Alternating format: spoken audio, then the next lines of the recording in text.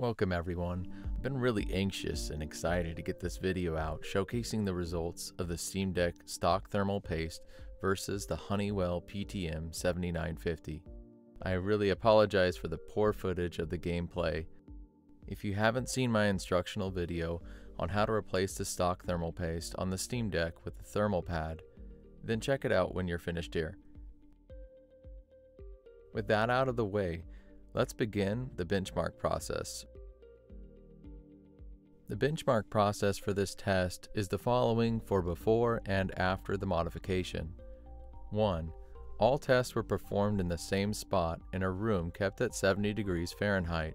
It's not a controlled room, but it is very close to the thermostat. 2. A fresh restart of the Steam Deck before the tests are started. 3. Launch the challenge level of the Shadow of the Tomb Raider without touching anything at the same highest preset. 4. Let it run for a minimum of 10 minutes. Typically, I've seen it takes about 8 minutes at minimum to achieve full heat saturation.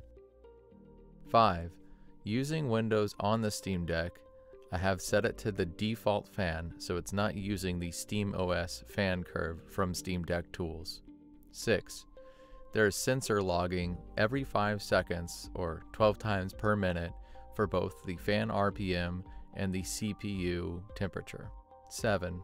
We're simply focusing on the CPU temperature and the fan RPM. While there are many other sensors that were logged at this time, I can provide those data sheets if anyone would like it on request. So I'm not going to make a fancy graph right now. You guys want data, and you'll get data in its finest format, a spreadsheet. The sheet is laid out so the stock paste results are on the left, and the PTM 7950 results are on the right. On the leftmost column, we have each section broken down into each minute during this test. The test starts from the moment that Tomb Raider is launched. Then we have the fan RPM, followed by the average RPM per minute, then the temperatures reading and the average temperature per minute. So just at a quick glance here, you can already see ramping up from idle, we are seeing a significant difference with about 500 less RPM and about 10 Celsius less in just the first couple of minutes. A little after the 2.5 minute marker, the stock paste temps hit a rising 80 degrees Celsius and continue to rise. Meanwhile, the PTM 7950 continues to stay in the mid-70s as we continue on to the 6-minute marker. Eventually, the fan averages out in the high 5900s for the PTM, and the temps are starting to get closer together compared to our stock paste. At the end of the test of the stock paste, we are left with a top of 6,301 RPM and 84.8 degrees Celsius.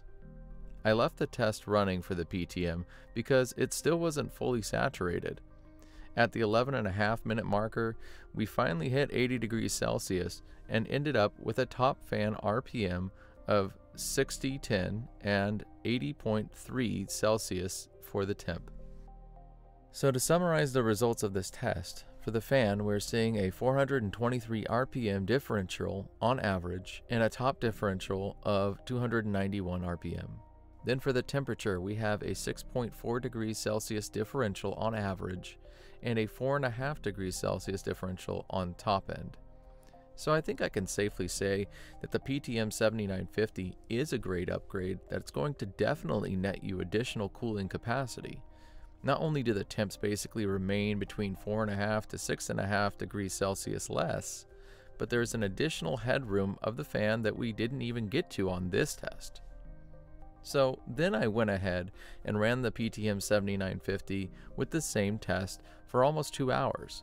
About 38 minutes in, you can see it briefly hits 81 degrees Celsius, and that's when the additional RPM kicks in, and ultimately it leveled the temperature between 79.75 degrees Celsius and 80 degrees Celsius for the remainder of the test.